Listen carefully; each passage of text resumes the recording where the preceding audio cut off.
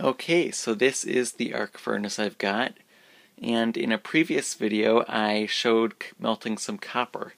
After that I also melted some iron, but the iron pour didn't go extremely well. I burned myself by picking up the furnace and pouring it, even through the thick leather gloves I was wearing. And so I've devised this little contraption to help avoid that. As you can see, I've got a lid. And actually that lid used to be a furnace until it cracked. When I melted copper, I actually cracked the furnace.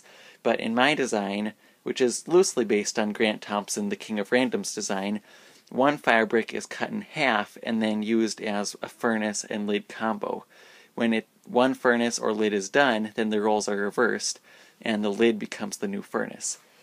So as you can see here, the underside has become very melted. This happened when I melted iron for the second time, this time more successfully. Inside the furnace there is some black kind of melted fire brick from the iron pour. This iron pour went much better. As you can see, this was the result of the first iron pour. So this is the sprue right here, and this right there was the gate. Kind of went like this in the sand, and as you can see, the right angles aren't extremely sharp, and it really didn't go far at all into the gate, so that's kind of why it failed. The second time, this is the result. As you can see, it's got a great surface finish on that sprue. It's got some really nice right angles, just really smooth. It's awesome. It also didn't fill much of the gate, as you can see there, and there's kind of some bubbles here. But it worked much better, and I have a feeling that if I try this again using an open face mold, kind of like pouring an ingot, it should work great and give me the iron tile I'm hoping for my element collection.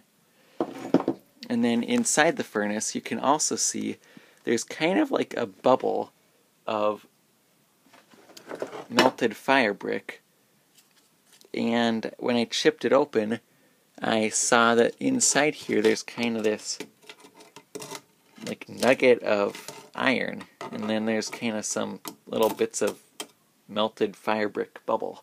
So it's pretty crazy. I actually melted fire brick and had it sort of floating around on top of the molten iron, and this is the result when I poured out the iron. There's kind of like a little shelf of melted fire brick, or once molten fire brick. And then to avoid burning myself again, and to also help me successfully cast iron this time, I devised a kind of little handle. And so as you can see here, there is a large 2x4 and then wooden clamps that are glued on, holding it in place. And then underneath there are wooden standoffs that hold it up to be the right height for these aluminum brackets, which go into small pockets carved in the fire brick, there and there. And there's also a hole here cut in the aluminum for the pouring spout so that the molten metal goes over it instead of through this, because molten iron eats through anything. And this worked really well for the second iron casting.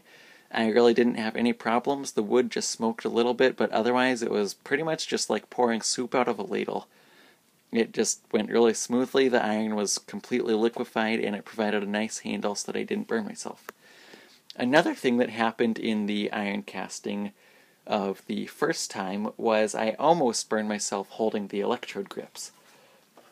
And so to fix that problem, I made up some jeans fabric kind of handles for the electrode grips, and so then I can hold it like this without ever having to touch the metal. There's about a good inch of jean fabric there, and then you have to kind of set the grip with the electrode first before you wrap it, but it's just one long strip of jeans fabric, and then I just seal it up with some tape.